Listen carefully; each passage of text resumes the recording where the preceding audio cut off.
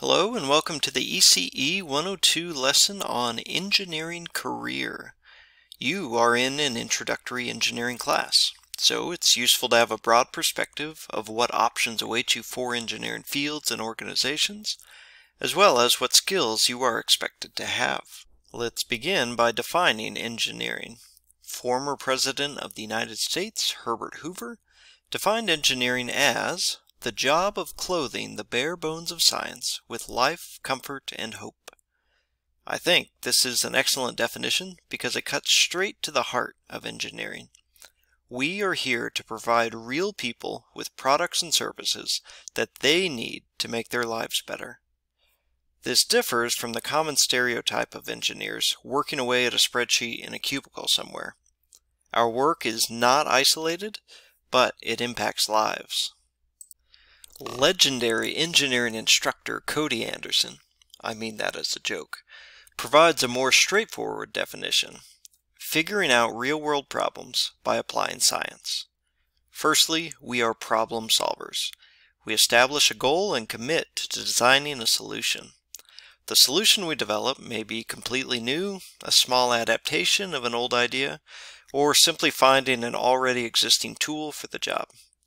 This requires understanding of the field, diligence, and creativity. Secondly, these should be real-world problems. Another common stereotype pictures engineers out in their garage building a contraption that no one would use, maybe a lawnmower that flies. I would call those people tinkerers. Now, that's not to say there's anything wrong with tinkering. You can learn a lot through it. But unless you are working on a solution to a true problem, you are not doing engineering. Thirdly, we do this by applying science. You could also add math to this statement. My wife solves real-world problems all the time as she cares for our children. It takes impressive creativity to get them to stop arguing over a toy sometimes. But that's not engineering because it doesn't apply science.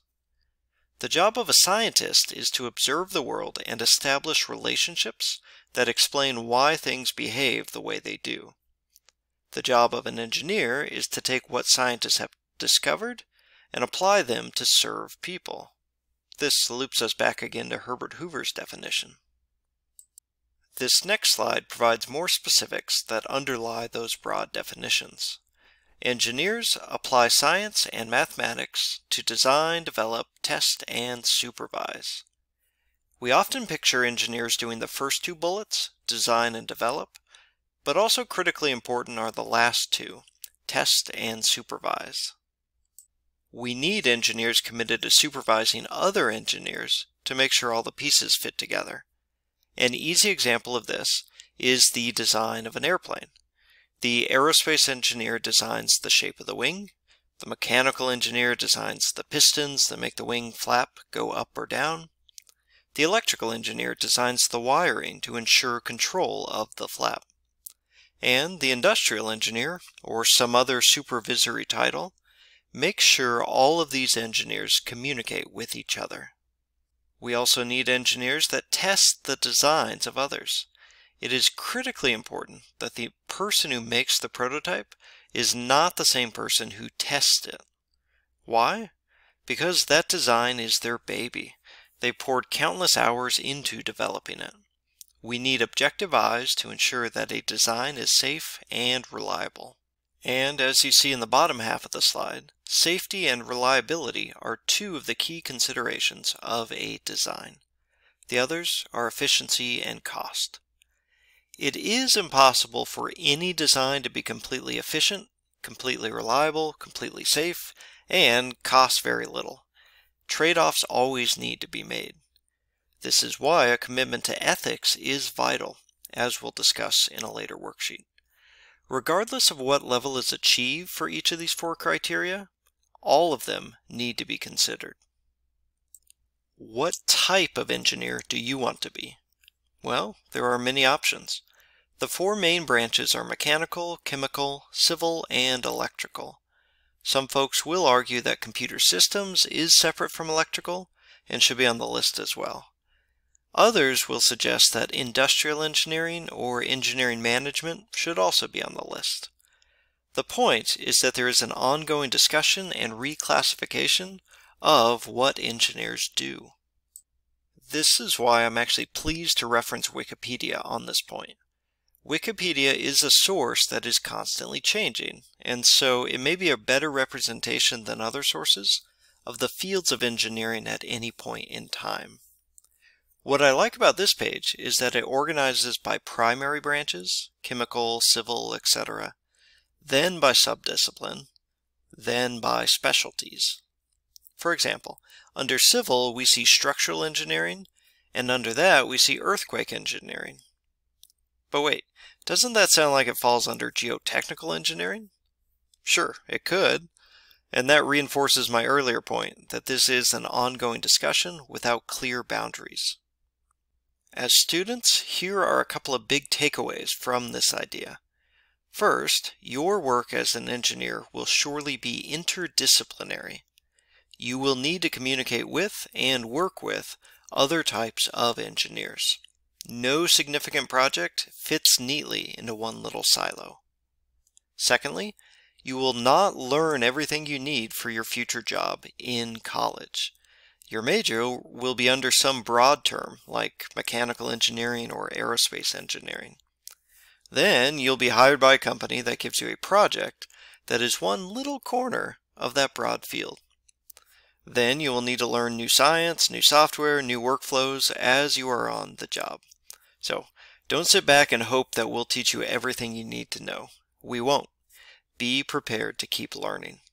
One piece of good news is that there are engineering organizations or societies that can provide support in specific specialties. This slide here is a short list of some societies available in the US. My favorite is way down at the bottom, the Tire Society. Am I myself really interested in tires? No, not really. But am I glad somebody is? Absolutely.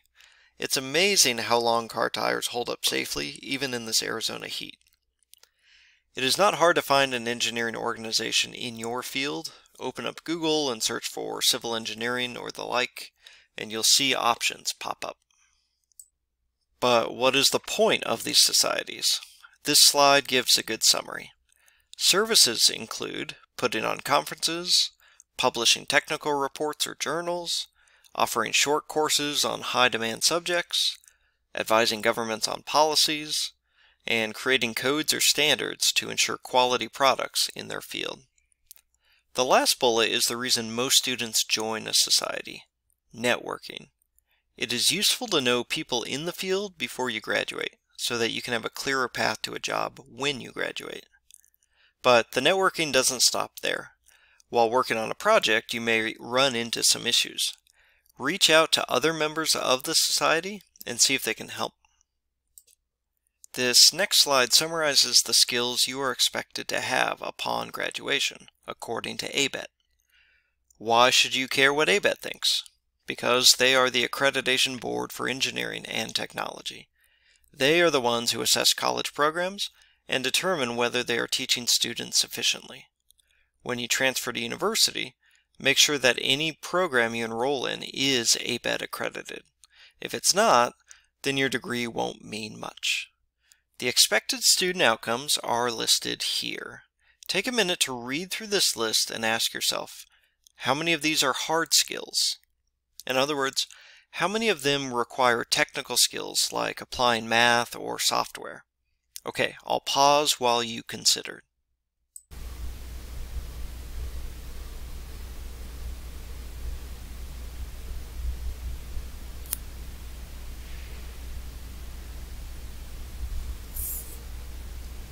In my opinion, only 2 of these bullets encapsulate hard skills: apply design and develop experiments.